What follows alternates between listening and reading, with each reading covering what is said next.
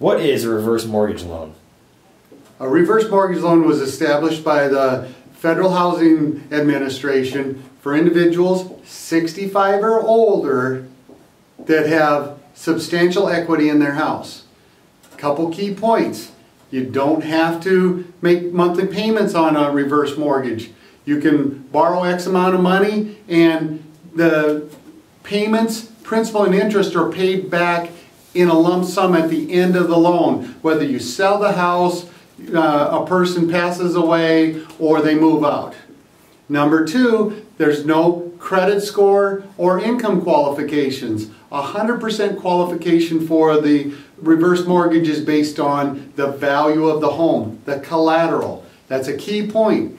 No credit, no income qualifications. A reverse mortgage is specifically based on the value of the home. So there's a lot of factors to go into this. A reverse mortgage is not right for everybody. Contact your mortgage professional. Thank you.